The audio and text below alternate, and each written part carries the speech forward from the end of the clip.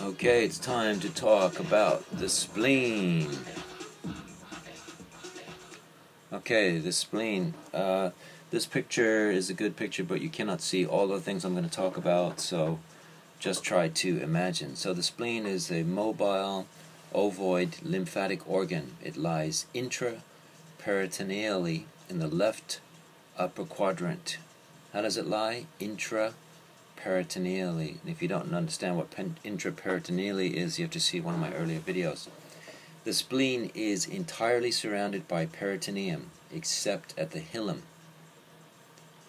And the splenic branches of the splenic artery and vein enter and leave.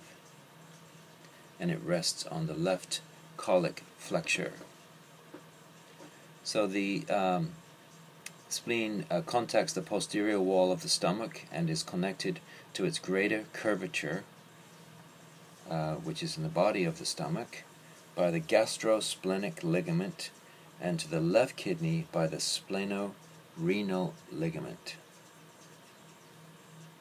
So, talking a little bit more about the spleen, let's think about the splenic artery and the splenic vein. So the splenic artery is the largest branch of the celiac trunk.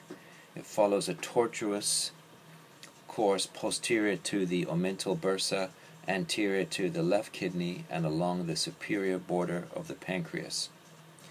And the splenic vein is joined by the inferior mesenteric vein and runs posterior to the body and tail of the pancreas throughout most of its course. The splenic vein unites with the superior mesenteric vein posterior to the neck of the pancreas to form the portal vein. So these are the things to remember about the spleen on this slide.